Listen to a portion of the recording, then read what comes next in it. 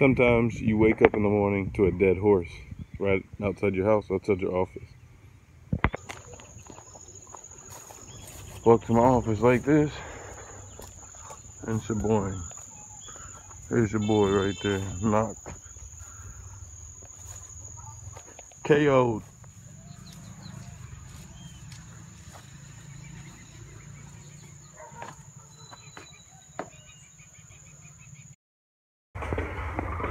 Alright, so what the deal is with that is,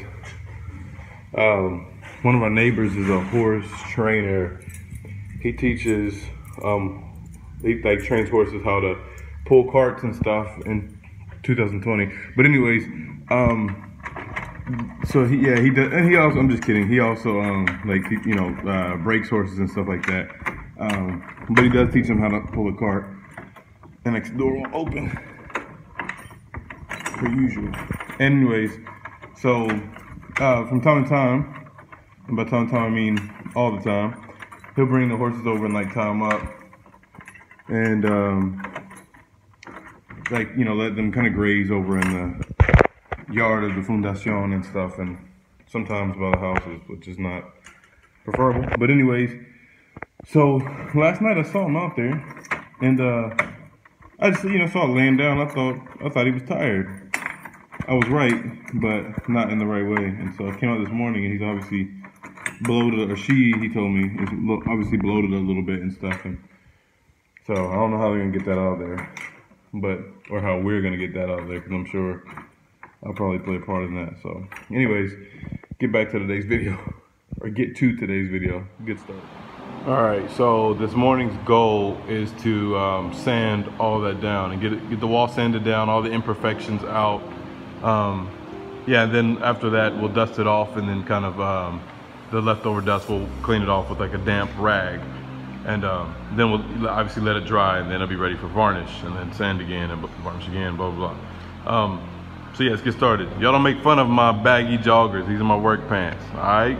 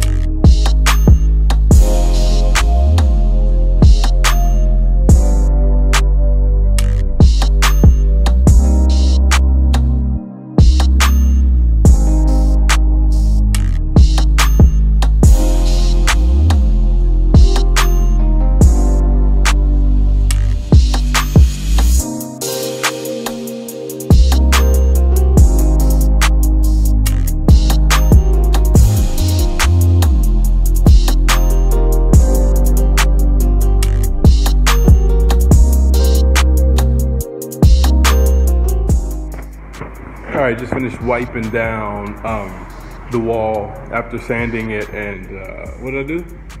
You saw it. We sanded down the hard, so there's some really rough spots. The wood is cheap wood. It's not the best wood ever, so it's not gonna be silky smooth, or whatever. But just trying to sand out as much rough spots as we can with the orbital sander, even though you're not supposed to sand those directions on. You're supposed to sand with the direction of the wood, but had to get rid of those tough spots. And then we just hand sanded it down some of the medium and lighter spots where there's some imperfections, and then clean the dust off. And so cleaned the dust off, brushed it off, and then I just wiped it all down with the wet rag. And so we'll let it dry. It's not super wet, it's just outside, but we'll let it dry, and then we'll varnish it. I was going to put the varnish part in this video, but I think I'm gonna wait and do it in another video, because I think on the top part, I know we're gonna paint it black up there, and so I think we need to paint it black. We need to paint up above first, just in case it gets down. I got stuff all on my face, it's dust and dirt. Anyways, it's like every single video I got stuff on my face. But anyways, I think we're gonna paint first, and then so that if paint drips on there, we can kind of wipe it off and then come back and do the varnish, or I don't know, we'll see. But I'm gonna end this video here, keep it short for the day, and we'll see you next time. Hopefully we'll have a finished product. You'll kind of be able to see how the varnish and stuff like that. Thanks for watching all these videos. Yeah, I appreciate it. I really do appreciate the support and the love and just watching it. It takes work to do these videos, even though it's not a lot of work. It's not like they're the best ever. But in the middle of doing everything else that we're doing, it's work to me. So thank you, and we'll see you next time.